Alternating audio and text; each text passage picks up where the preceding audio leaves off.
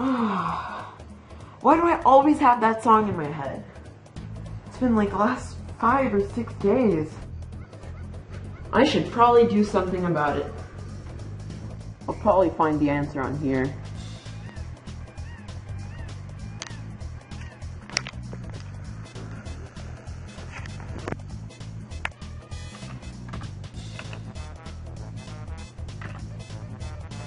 Donkey Haunted. That looks dumb.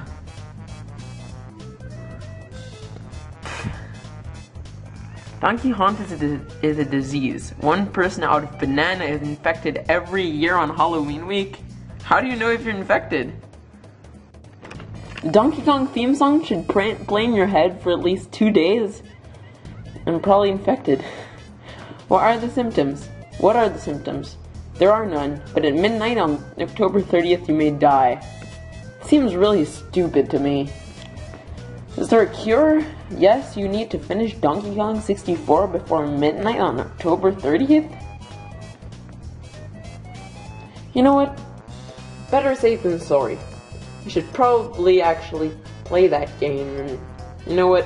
I'll finish it before tonight. Come on. Donkey Kong 64. Donkey Kong 64 is a game developed by Rareware, the same company that made Banjo-Kazooie. And I swear that's a coincidence. We turn on the console and right from the start, there's a rap cutscene with DK and his friends, which is very creepy, thank you. I could totally make a full 5-minute video about this cutscene alone, but instead, I'll just let you enjoy the last couple of words pronounced by the quote-unquote rapper. Walnuts, peanuts, pineapple smells, grapes, melons, oranges, and coconut shells. Oh yeah, walnuts, peanuts, pineapple smells, grapes, melons, oranges, and coconut shells. Oh yeah.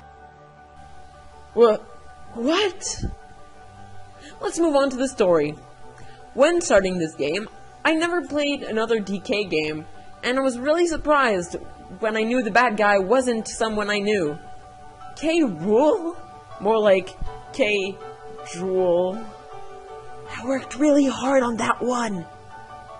So K. Rool takes his beautiful ship and rams right into DK's peaceful island, and for some reason, it thinks it's their fault and proceeds to capture and murder all of the pacifist inhabitants of the island. Yay for genocide! Oh, and by the way, they're monkeys, so it shouldn't be that hard.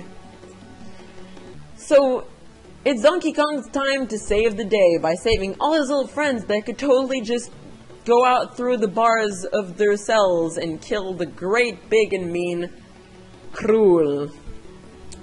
First things first, as for any video game, we have to go through the tutorial. Normally, when you've never played a game, the tutorial should learn you some stuff, but this time, just thought of Super Mario 64 controls, and I went through it relatively easily.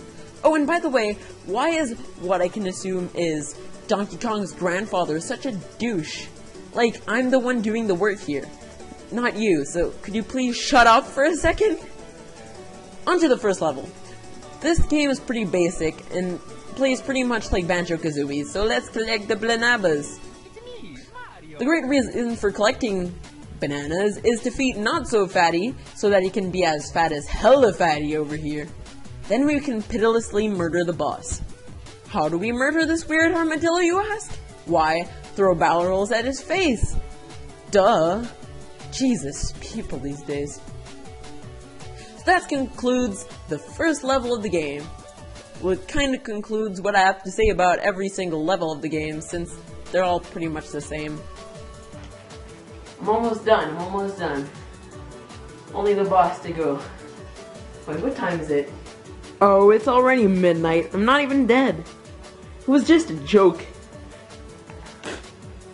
I can't believe I fell for that. So dumb.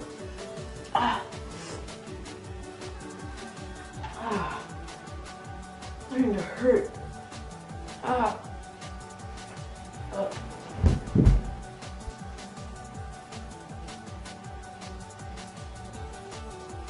Thanks for watching. watching this year's Scary Week episode. I hope you enjoyed the review, and don't forget to subscribe and check out other videos I made. I'll see you in the next one. Bye!